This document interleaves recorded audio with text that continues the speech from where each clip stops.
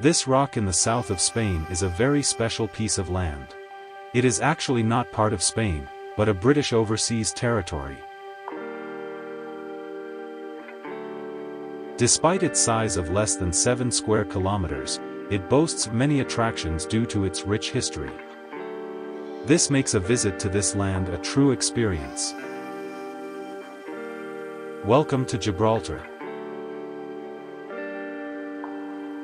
The fastest way to visit Gibraltar is by crossing the border on foot or by bicycle, thus avoiding long lines of cars at the border crossing. This also gives you the unique experience of walking across the active airport's runway. At the end of the runway stands the Cradle of History monument, which refers to the long history of this land that still lives on. Gibraltar is indeed one of the most contested places in Europe, as evidenced by the numerous defensive works found both in the city and in the rock. Upon entering the city, you immediately find yourself in British territory.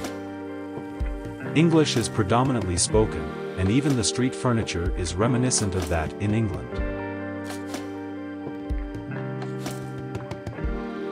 From the old centre, you can embark on the climb of the Rock of Gibraltar.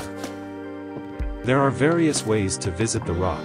I decided to do the climb on foot to see as much as possible. After entering from the north side, you'll immediately encounter the Moorish castle, which towers above the city. This castle served as a defensive fortress and provided a strategic view over the bay and the Strait of Gibraltar. Built in the 8th century by the Moorish rulers, the castle is accessible, and the climb to the top of the tower offers a splendid view of the city.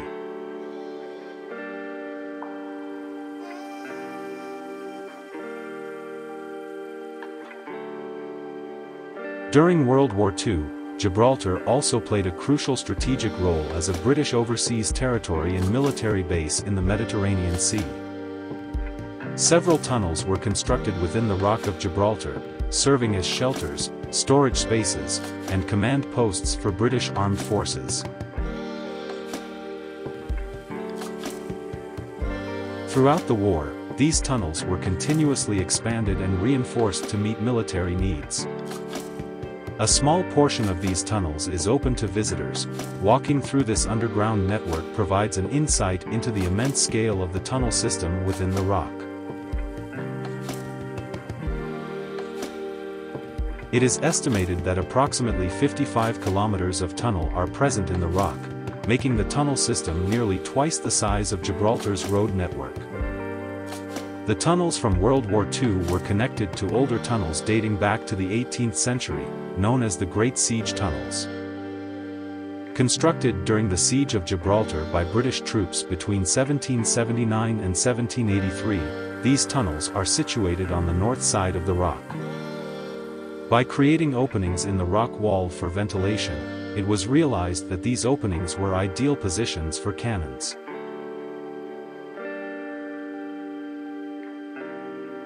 Various chambers within the tunnels house cannons. The largest space, St. George's Hall, accommodates 7 cannons. Observing the rock from the airport, you can see the gun ports along the rock walls.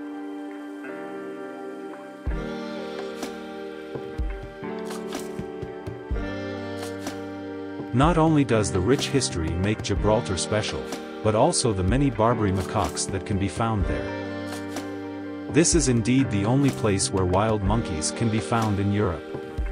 It is unclear whether the monkeys came here naturally or were brought by humans. However, it is known that they were already present during the Moorish era. Legend has it that as long as monkeys inhabit the rock, Gibraltar will remain under British control.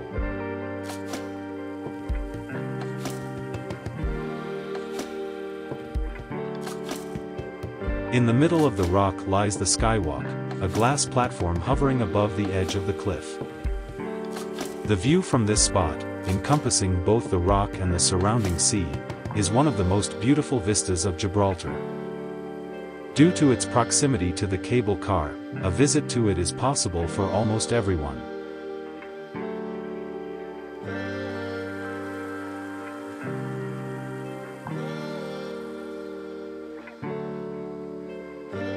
The military activities were not only limited to the tunnels.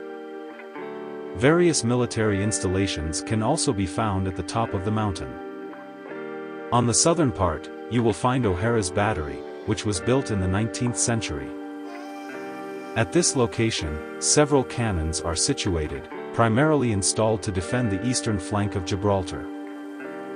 As a visitor, you can explore one of the cannons from inside, and also the machine rooms and tunnels are accessible. This location offers a magnificent view of the rock and the coastline of Spain. From this point, you can continue your journey via the Mediterranean Steps, a walking route constructed by the British Army as part of access to various defense posts. The steep route of approximately 1.5 kilometers takes you from the top to the southern entrance at Jews Gate.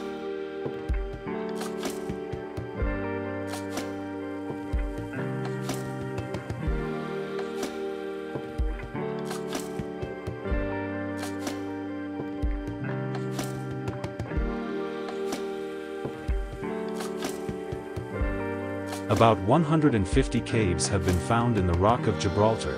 The most famous and visited is St. Michael's Cave. This large stalactite cave provides a wonderful experience, with the largest chamber, the Cathedral Cave, serving as an auditorium. Various light shows are held during opening hours, making the visit extra special.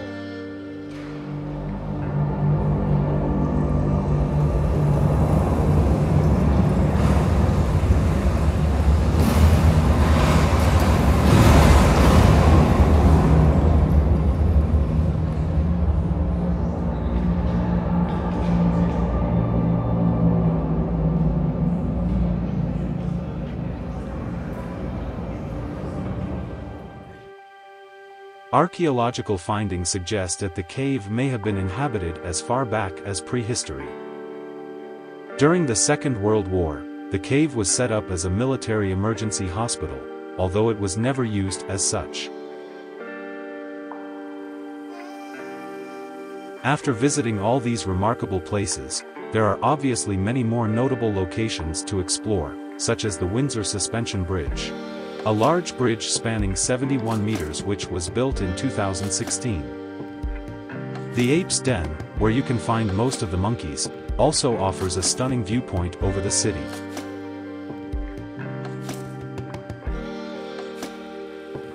Additionally, the Devil's Gap Battery, where you can admire the old cannons up close, is worth a visit.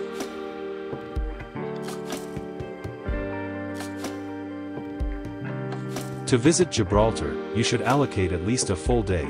Not only the Upper Rock Natural Reserve but also the town itself are absolute must-sees when visiting southern Spain. Gibraltar has certainly pleasantly surprised me with what it has to offer. Hopefully, you enjoyed the video and it has also persuaded you to visit this special piece of land.